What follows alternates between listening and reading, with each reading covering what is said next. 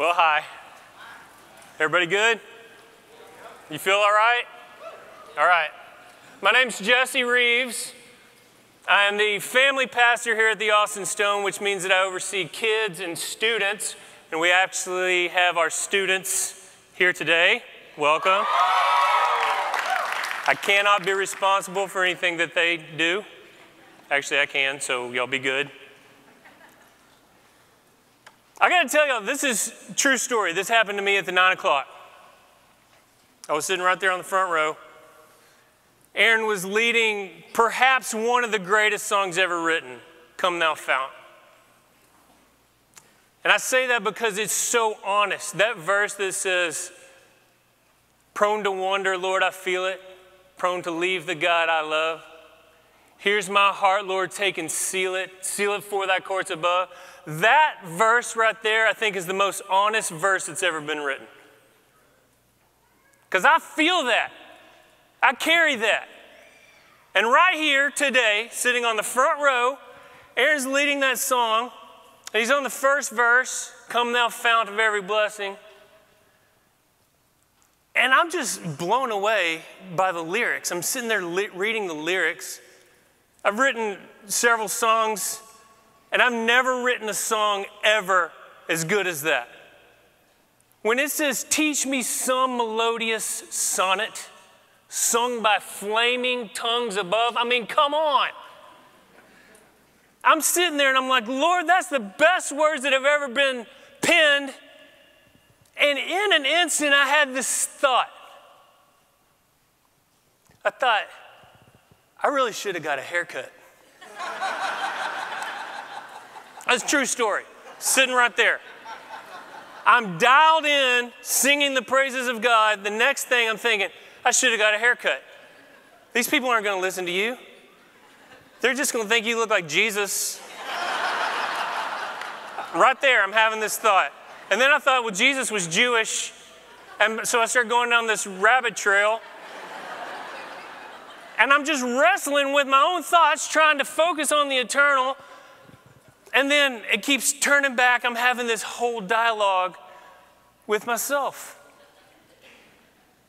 And then we come to the verses right after that, right after my little fight with myself. Prone to wander, Lord, I feel it. Prone to leave the God I love. I'm like, God, that's me. I can't even stay focused for this long.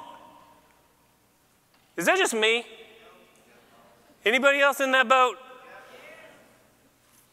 Here's the deal, people. That's what we're talking about today. We're talking about the helmet of salvation because we have a very real enemy. And that enemy attacks us.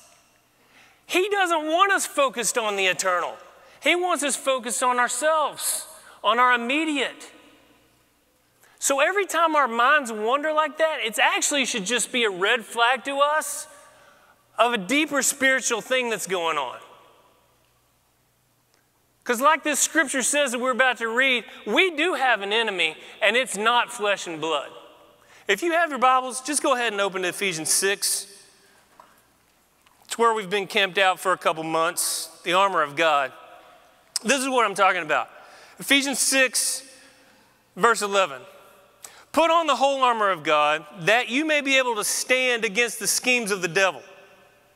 For we do not wrestle against flesh and blood, but against the rulers, against the authorities, against the cosmic powers over this present darkness, against the spiritual forces of the evil in heavenly places.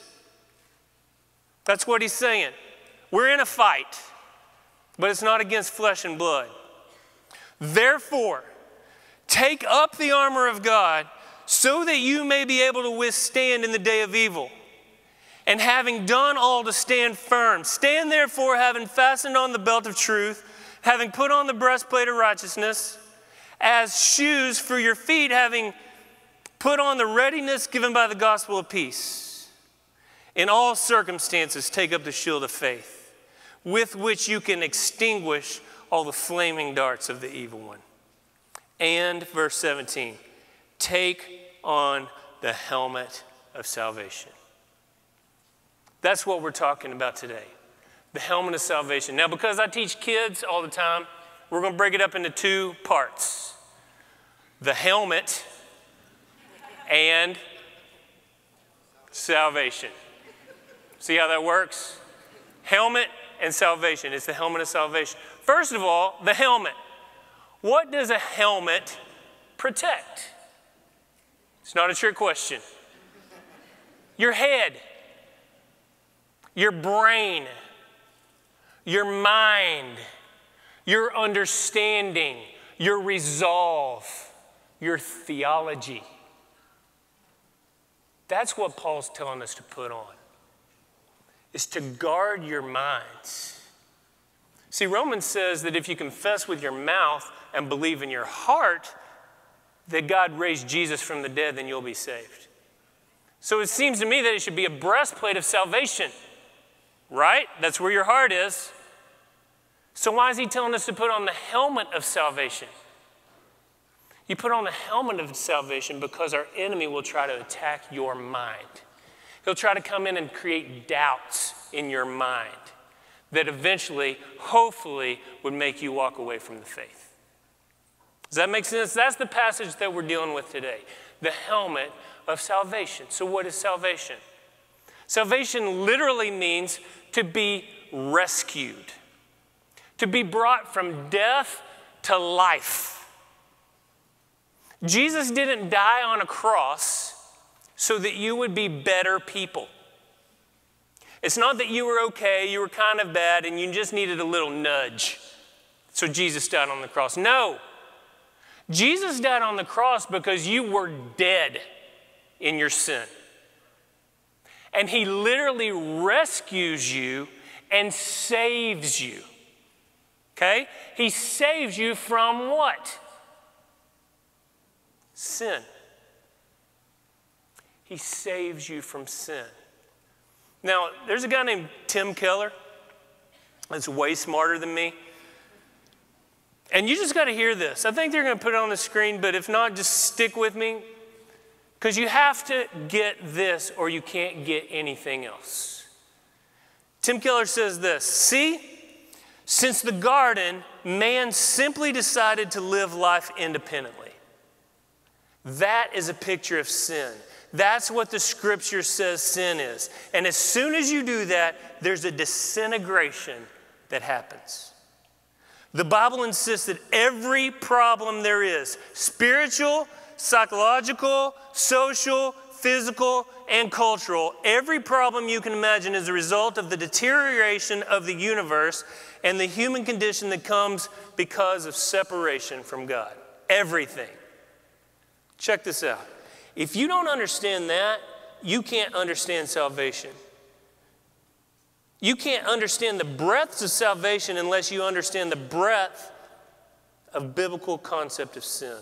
The term salvation means to be saved from sin. If you don't know what you're saved from, you have no idea what salvation means.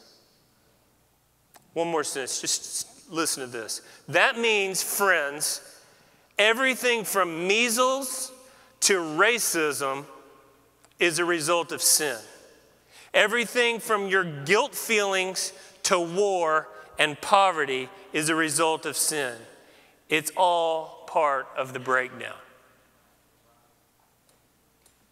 That's what we're talking about, being saved from sin. Now here's the deal. If you've been raised in church, a lot of you have, we talk about being saved a lot. When were you saved? I was saved when I was 7. I was saved when I was 21. I was saved in prison. I was saved. We always talk about being saved in the past tense, don't we? We always talk about it in the past tense. And here's the deal. The Bible says the past tense is true, it's necessary, it's real, but it's just the beginning of our Christian walk. Does that make sense? In fact, the Bible says that every Christian stands in the middle of 3 tenses of their salvation. Past, present, and future. Past, we were saved from the penalty of sin. Present, we are saved from the power of sin, and in the future, we will be saved from the presence of sin. This is so important when we put on the helmet of salvation, because we have an enemy that wants to come in and attack each one of those, past, present, future, to create doubts in your mind about any one of them. And we're going to look at all three. But that's his scheme, is to put doubts. That's why we put on the helmet of salvation, to guard our minds. That's what we're dealing with today. Now, here's the deal. Before we keep going, I'm just going to take 1 second to say this. We are saved, according to the Bible, from sin. I'm going to take 1 second to talk about what we are not saved from, according to Scripture. Okay, this is going to be a little bit of thin ice, and I know that, but I'm happy to go out on it. According to Scripture, we are not saved from poverty, persecution, struggles, or problems. Hello? See, here's the deal. We're saved from the penalty of sin and from the power of sin over our lives, but we're not saved from poverty, struggles, persecution, or problems in this lifetime. Make no mistake, there is a day coming when we will be saved from those, but that is not today. You're like, well, why does that matter? It matters because we live in a day and age when there is a false doctrine that is sweeping our nation. I know, I feel the tension.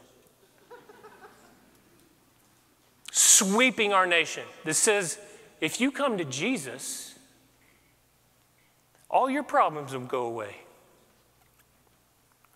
God just wants you to be happy and rich. He wants you to have your best life now. Can I say that? I know. He wants you to have a $65 million jet.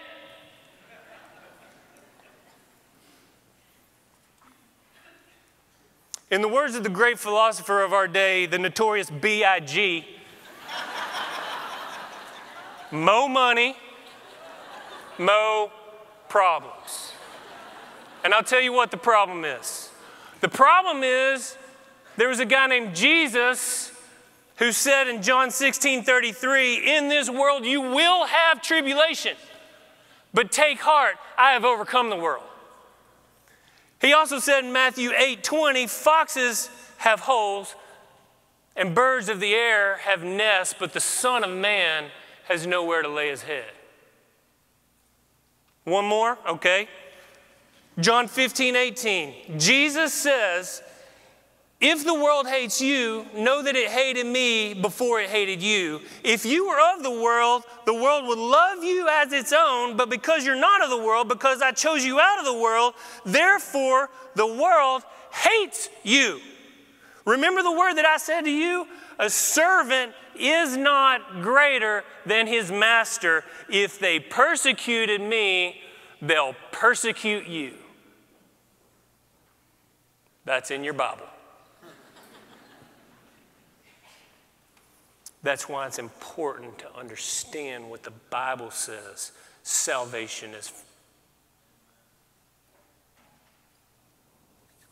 In order to really grasp this and to illustrate the point, I want to think just a second about the guy who wrote this. Who wrote this letter of Ephesians that told us to put on the helmet of salvation. Now, if you've been in church for a while, don't tune out. Just stick with me. It'll be short. If you haven't been here, let me tell you, this book, along with 13 of the 27 books of the New Testament, almost half, was written by one guy. His name was Paul. Okay? His name was not always Paul, and originally his name was Saul. Saul was a high-ranking Jewish official. Saul was religious.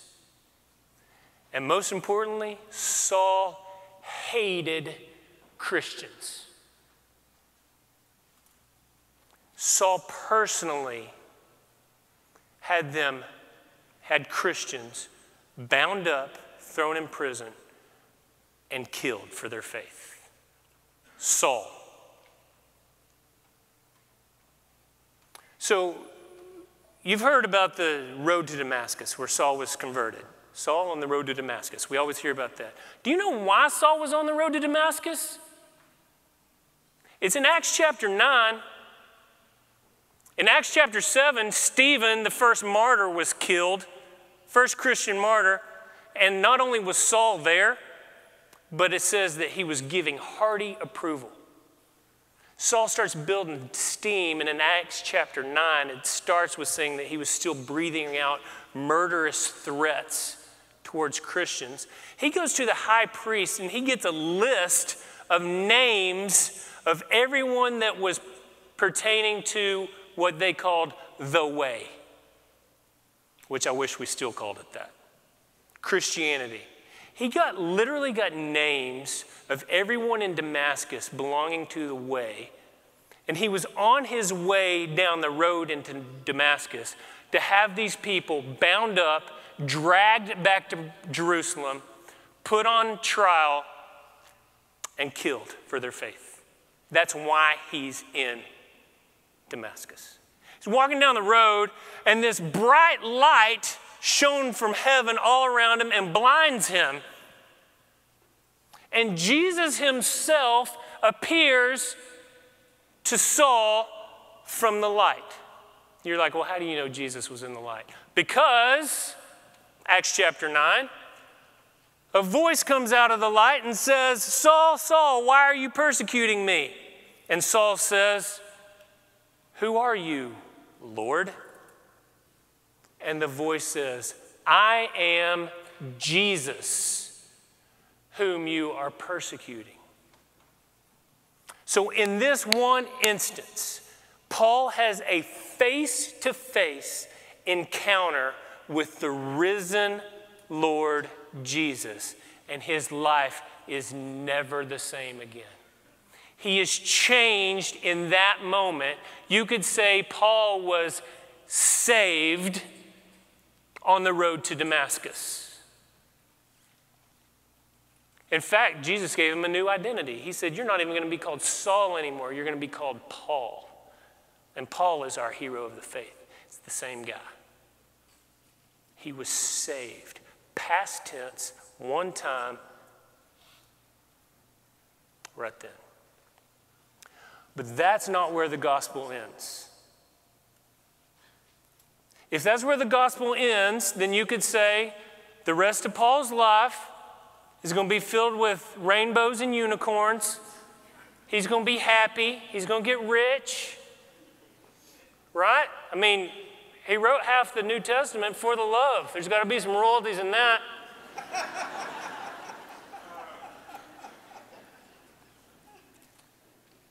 But unfortunately, that's not the gospel. In fact, if you have your Bibles, just go ahead and turn over. We'll see what happened. 2 Corinthians chapter 11, verse 23.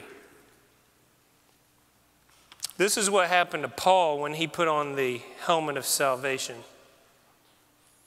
2 Corinthians 11, 23. Are they servants of Christ? I'm a better one. I'm talking like a madman, with far greater labors, far more imprisonments, with countless beatings, often near death. 5 times I received at the hands of the Jews 40 lashes less one. 3 times I was beaten with rods. Once I was stoned. 3 times I was shipwrecked. A night and a day I was adrift at sea, on frequent journeys, in danger of rivers, danger of robbers, danger from my own people, danger from the Gentiles, danger in the city, danger in the wilderness, danger on the sea, danger from false brothers, in toil and hardship, through many sleepless nights, in hunger and thirst, often without food, in cold and exposure. And apart from that, there's the daily pressure on me of my anxiety for all the churches. That's what happened to Paul when he put on the helmet of salvation. So here's the question. Why didn't Paul just walk away? It would have been the easy thing to do. Just quit preaching the gospel. Have you ever thought about that? Why didn't he do that? He could have gone back to his old comfortable life, being a leader, making money, but he didn't. Why? Well, he answers that question in a letter that he wrote to his friend Timothy, the second letter he wrote to him, 2 Timothy chapter 1, verse 11.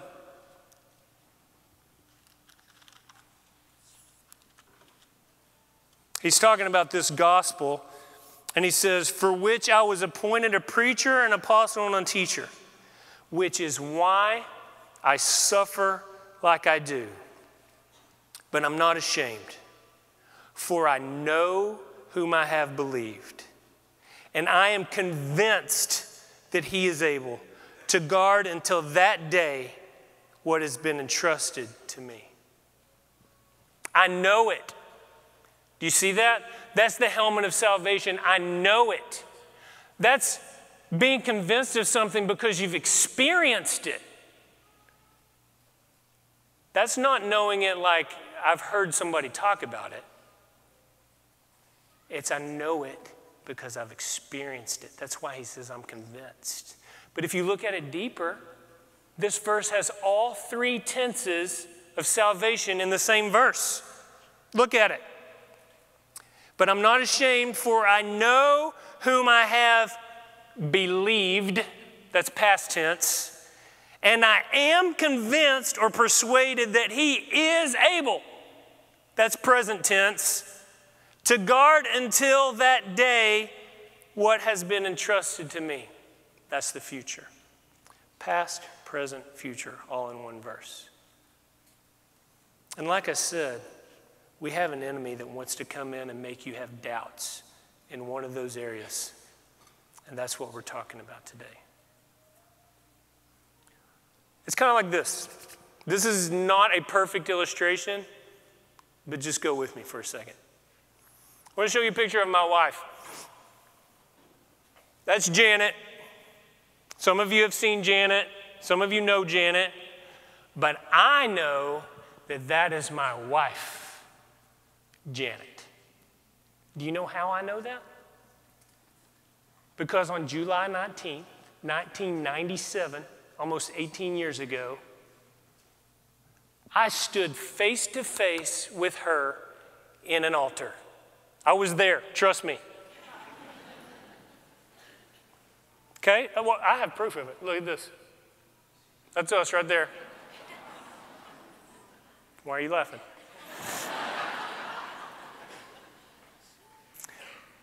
Fellas, that's called a bait and switch. I'll tell you about that later.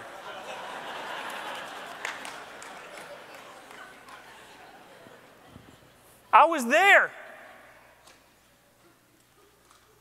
I had a wedding and I was married, okay? But that was my wedding. My marriage has been the last 18 years. We've been through good times, we've been through bad times. We've been through hard times, we've been through crazy times, we've been through great times. And all the while, Janet and I have had a close, intimate relationship with each other. That's how I know. You cannot say anything or do anything to me to convince me that that's not my wife. I know it is. This morning when I woke up, you know who was laying next to me? Janet. I was married, past tense. I am married. And until the Lord comes back or till we go home, I will be married to who? Janet. That's what Paul's talking about. I know. You can't convince him because he's seen Jesus. right? So that's what he's talking about with the helmet of salvation. Past, present, future. And you have to understand this because the enemy will come in and he'll try to create doubts for any one of those so that you'll despair and so that you'll walk away from the faith. Let's look at them real quickly. Past. It's true. It's past. It was paid for. Jesus Christ on the cross paid our debt for those that are in Christ Jesus. God's wrath was poured out on Jesus. He paid the penalty for every sin that we have ever done for those of us that are in Christ Jesus. That's why Paul says in Romans 8:1, there is now therefore no condemnation for those who are in Christ Jesus. Some of you need to hear that this morning. There is no condemnation for those of you who are in Christ Jesus. Because in a room this size, I guarantee you, there's people in here that think there's no way God could ever forgive me for blank. And you carry this guilt and this shame with you everywhere you go. And you think that you are disqualified from the faith because of X, Y, or Z. That's how the enemy will come in. He'll come in and try to convince you that there's still more penalty to be paid for your sin.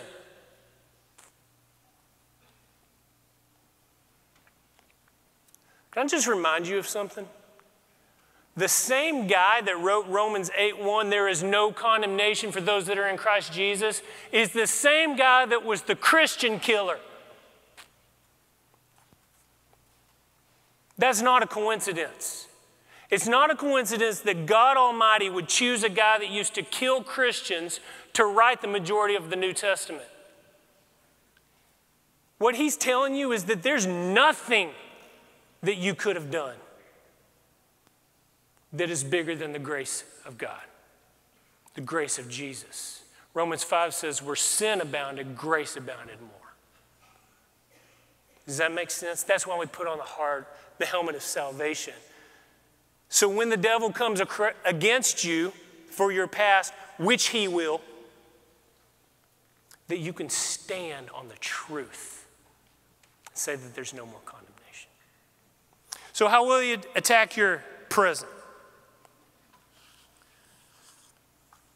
If all we ever talk about is the past, then you're confused when we get to verses like Philippians 2:12 that says, work out your salvation in fear and trembling, for God is at work within you both to will and to do his good pleasure.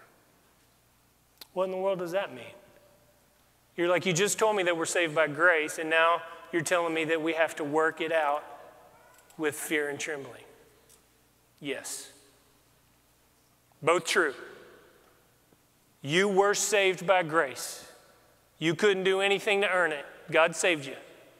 And now you work it out with fear and trembling. Back to the marriage analogy. What would it look like if Janet said, hey babe, will you take out the trash?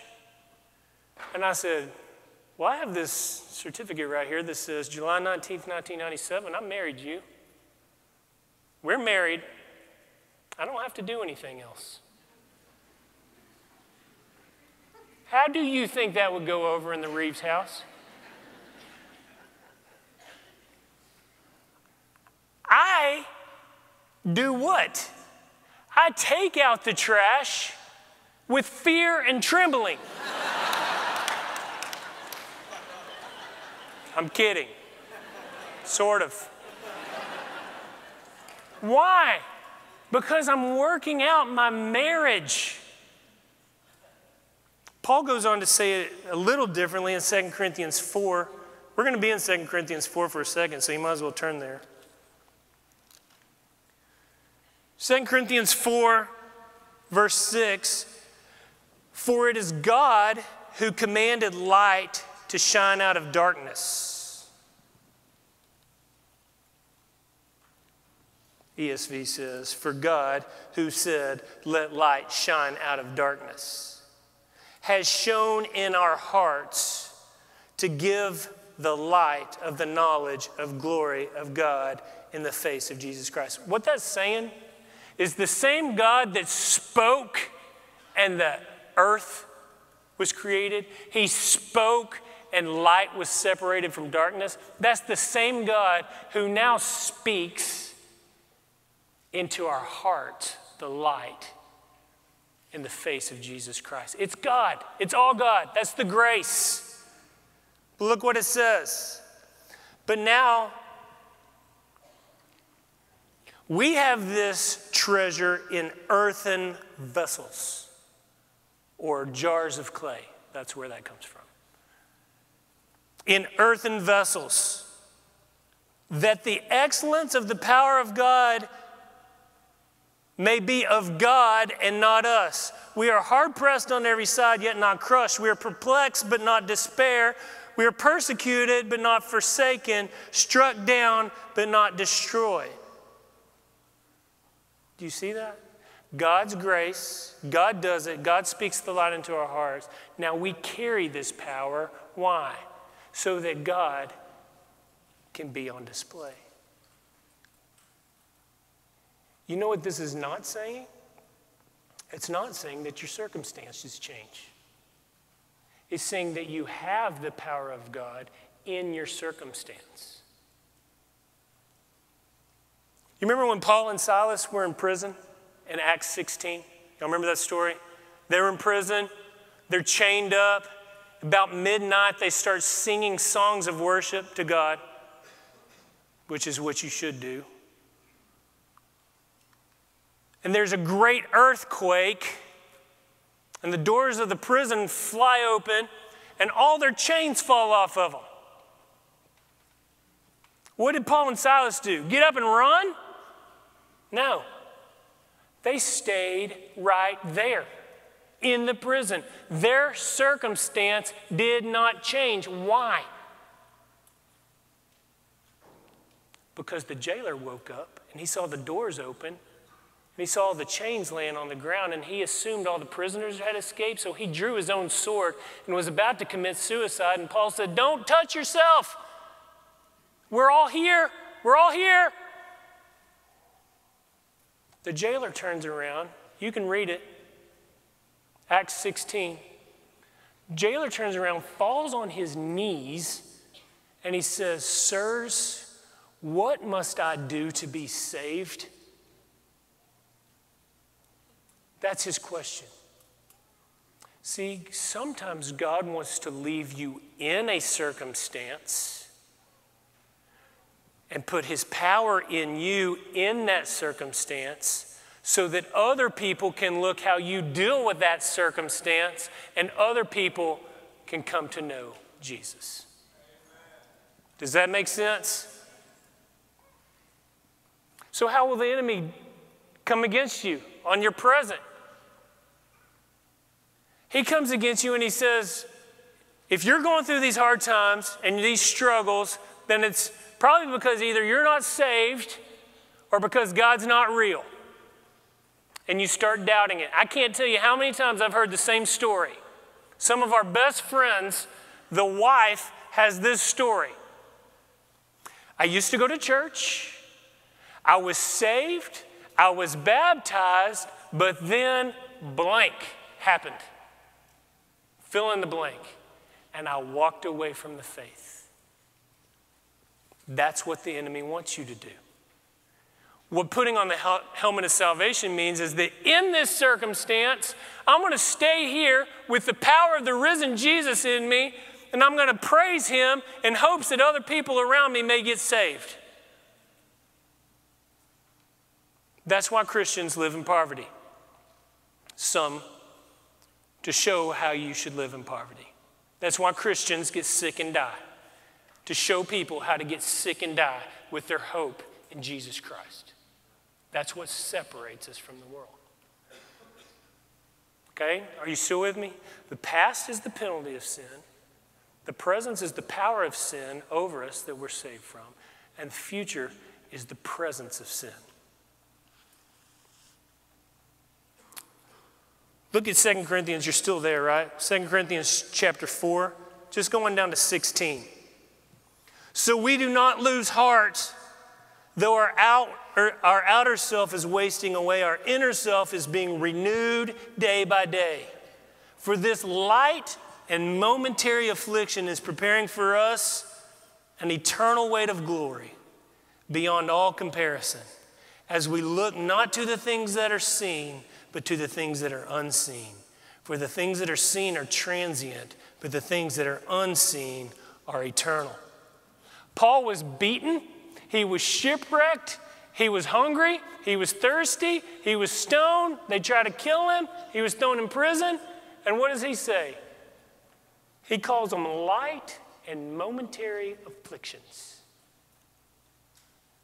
People, if we can get the helmet of salvation on and we can grasp that,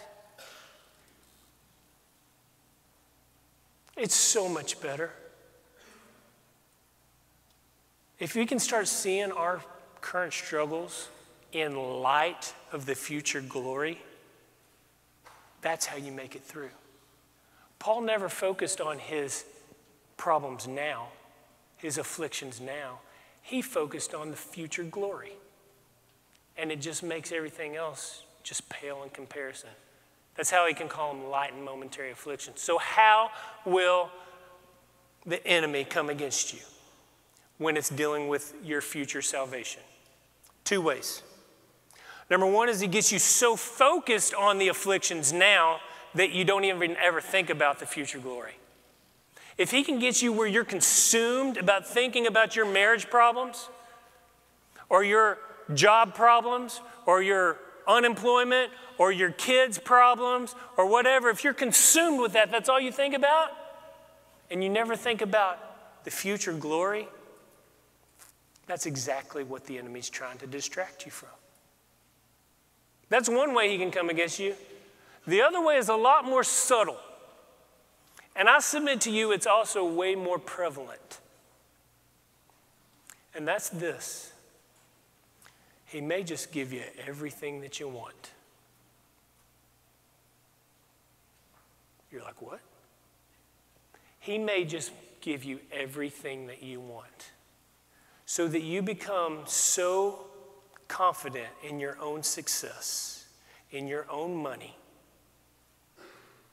that you don't see the need for a Savior. Like I said, that's more prevalent. We live in a rich society. And all he has to do is get us focused on the here and now, how comfortable we are, and he can lull us to sleep in our own success so that we never even think about the hope of glory.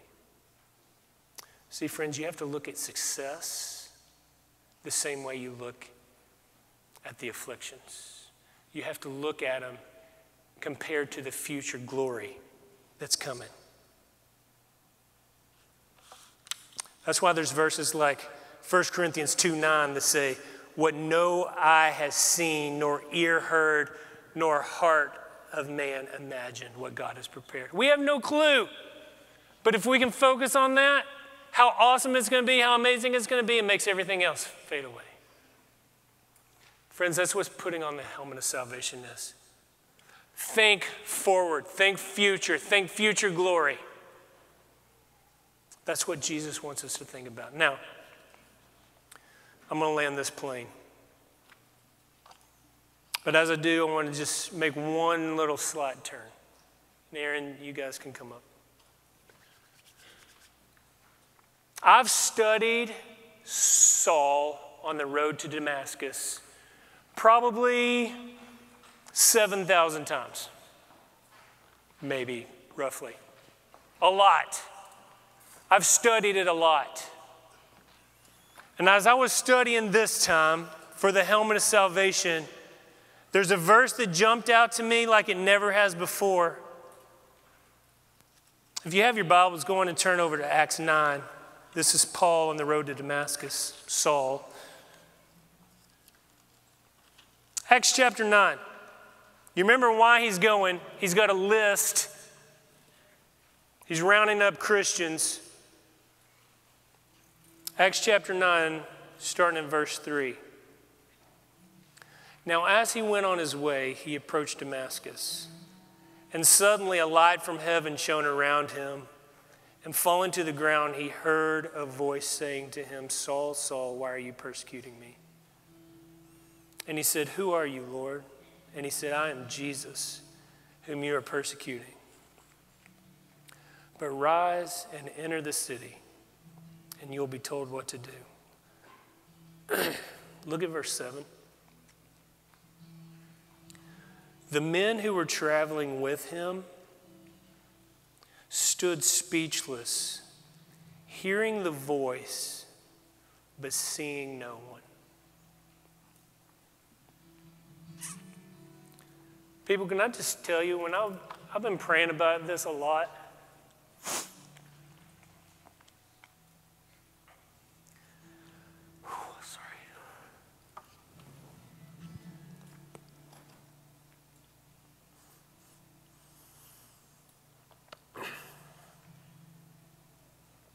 I'm convinced that there's many people in this room right now that are just like those guys, who hear the voice but see nobody. You may come here week after week after week. You may hear the word preached. You may sing the songs.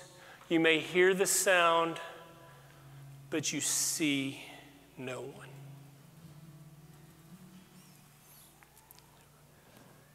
Friends, what putting on the helmet of salvation means is you see Jesus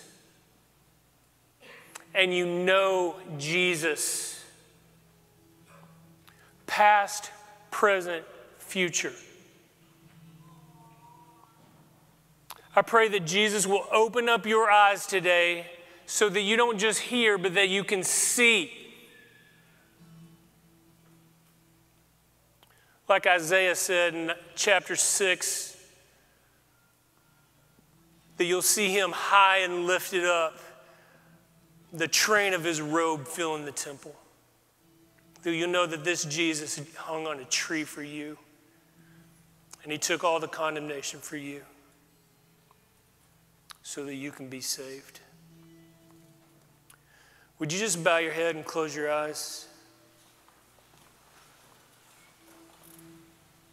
If that's you, would you pray today that Jesus will open your eyes so that you can look in the face of Jesus? That you may see him and know him. And know that only through Jesus is there no condemnation for your past. That only through Jesus do you have the power in your current circumstance to display God's work. And that only through Jesus will we ever see the promise of the day that's coming when there will no longer be a presence of sin. Ask him to open your eyes. In Jesus' name, amen.